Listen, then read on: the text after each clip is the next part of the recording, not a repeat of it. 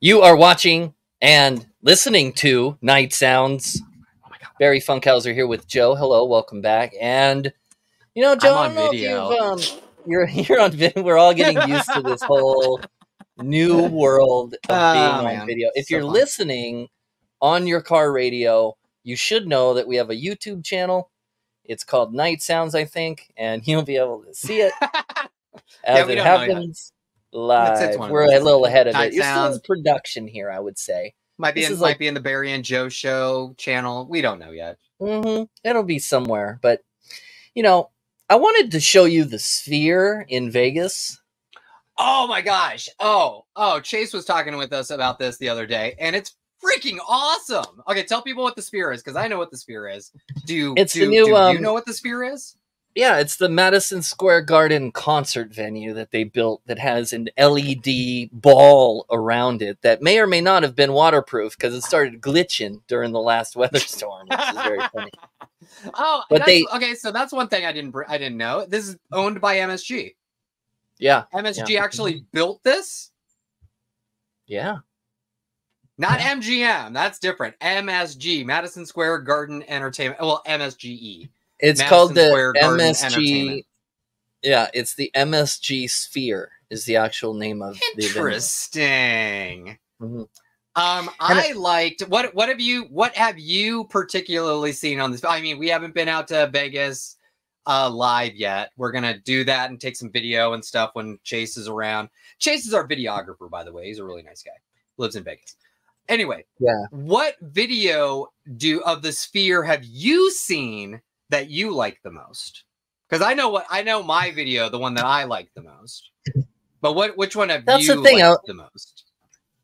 I was gonna show you some, but it's so boring during the day that it's just like a beach ball or something. The day isn't all that great. They had the sun earlier this morning coming up, and it was cool the last few days that it's been on, but I don't know. I like it. I think it's kind of cool. The eyeball kind of creeps me out, but it's a good way to show art. I'm not a big fan of the they did do the Sauron eyeball, the Lord of the Rings eyeball from the movie. That's creepy. Have you seen that one? Because that one's creepy. No. Just type in Sphere Eye of Sauron. Sauron, Eye of Sauron Sphere, and then it'll bring it up. But yeah, it's like the eye with the flames around it and stuff. That's not my favorite. That one's creepy, but it's not my favorite. My favorite is when they do any of the space stuff. And literally any of the space stuff. Show me galaxies. They had one where it was like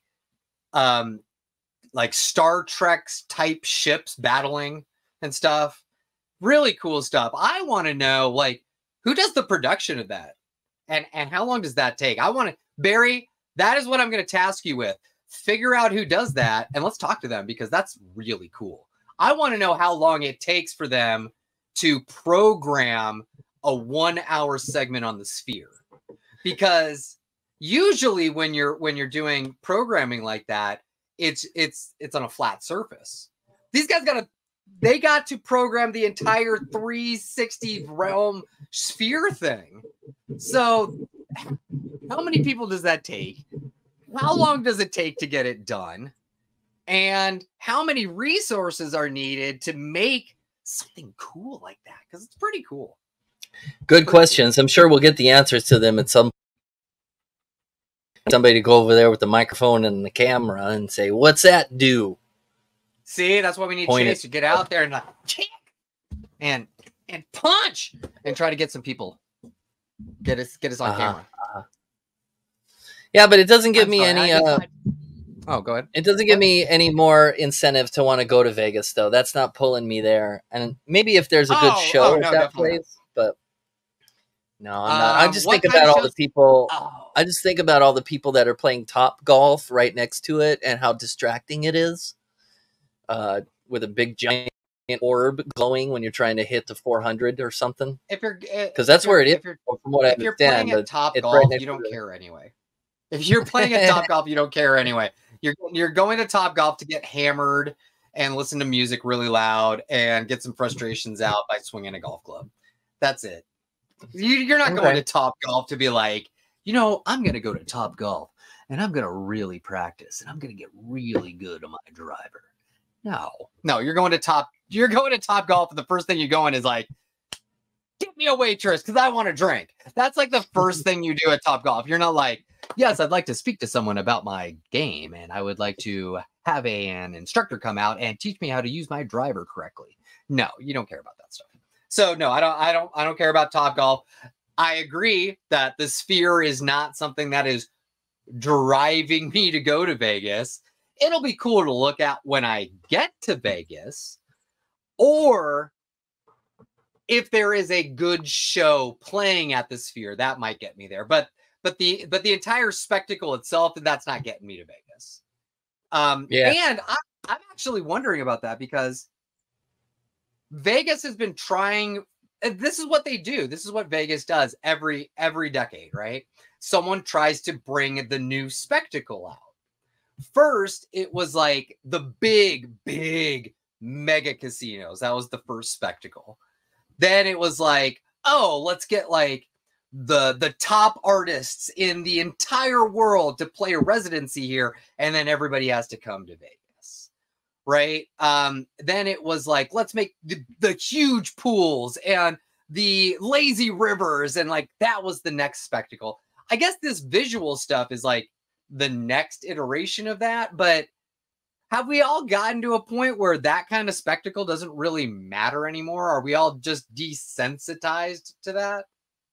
Because I know I am. That stuff doesn't faze me anymore. It doesn't like make me want to get out of my chair and like hop a plane to Vegas. I guess we'll see. I mean, it's still in its infancy, so I don't know how much they can do with that thing, but we'll find out.